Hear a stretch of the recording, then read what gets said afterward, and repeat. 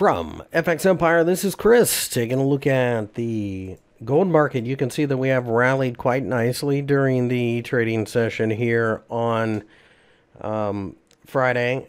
We are still underneath the 200-day EMA, so there is something to be made about that, obviously. I do think that what we are looking at here is a scenario where we probably jump in and look towards the idea of buying dips going forward. I do think, given enough time, we will probably continue to see the 200-day EMA loom large. So that obviously is something that we need to pay close attention to as well.